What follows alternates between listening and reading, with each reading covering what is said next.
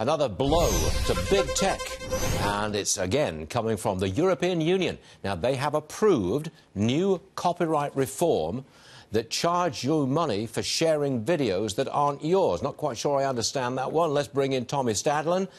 He knows what this is all about, frequent guest on the programme. Tommy, explain what the Europeans are doing and why it's so damaging. Great to be back on, Stuart. Well, this is years in the making. The EU has updated, or will shortly update, copyright laws in Europe, which haven't been updated for some 20 years.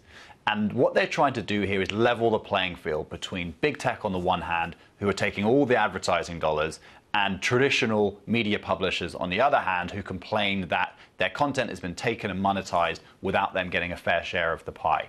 So this will affect people who have newspaper content, video content, whatever it might be. And the idea is that if you're Google or Facebook, you will now have to start licensing that content more effectively than you have been in the past. It's not going to suddenly redress the balance completely. I think traditional media companies will still face an uphill battle to reinvent themselves, but it is a distinctive move to level the playing field from the EU.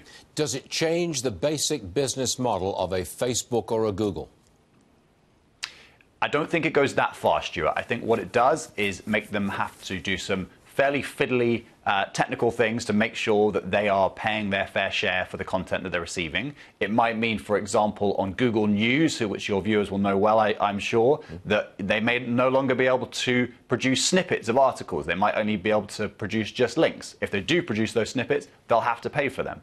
So it's marginal, but what it is, I think, is really another indication that big tech is not too big to regulate. A lot of people thought that. Last year, we had the data protection regulation that the EU brought in, where they could charge or fine 4% of a company's revenues if they breach data protection laws. Now we have this on copyright, and it is a slow drumbeat of regulation that is getting ever louder.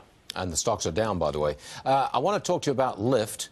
Their IPO slated for this Friday, going public. You can buy stock in Lyft if that's what you want this Friday. And I think you're hot on this. You say it could kick off one of, quote, the greatest years in tech history. Now, that's quite a statement. Go for it. Well, I think that's what we might be seeing here. You know, a lot of people thought that have all these big tech companies stayed private too long? They've missed the bull market. Are we heading for a recession? Well, as we've seen, there's been an amazing start to the year in the public markets. And I think all we need is one of these big tech IPOs to go off well, starting with Lyft this week perhaps. And then there are so many others. There's hundreds of billions of dollars of public market cap that could be created this year when you take into account Lyft, Uber, Pinterest, Palantir, you know, the list goes on. And I think markets are looking for a signal to say these things haven't been overpriced by the private markets. One will go well in the public markets, the rest will follow with confidence. So it really could be a bumper year for technology this year. Oh, that's very exciting, actually. We like a little excitement in this marketplace. Tommy, thanks for joining us. Always a pleasure. Thanks very much indeed, sir. Got it.